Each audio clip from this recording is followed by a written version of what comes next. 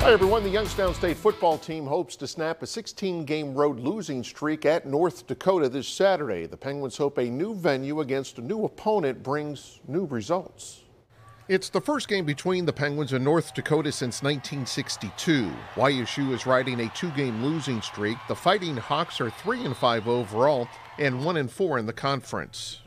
They're very feisty. They scratch and claw. So we're going to have to do a good job of matching their intensity the whole game.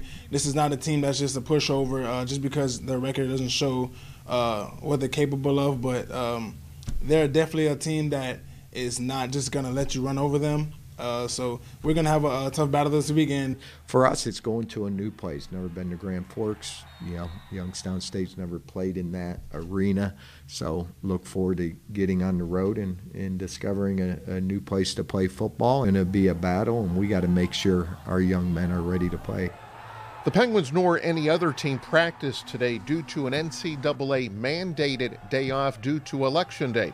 Phillips added Demetria Crenshaw and Joe Craycraft were back on the field earlier. They all practiced yesterday, all three of them, but it gives a day today where, you know, an off day means they can still go to the training room, they can still do rehab and get ready for a Tuesday practice. So it kind of pushed that day back so that we can go in tomorrow and really evaluate where we are. You know, if Demetria can go and is healthy, he's going to roll, and if he can't, we have other guys that can step up and have faith in those guys being able to do it.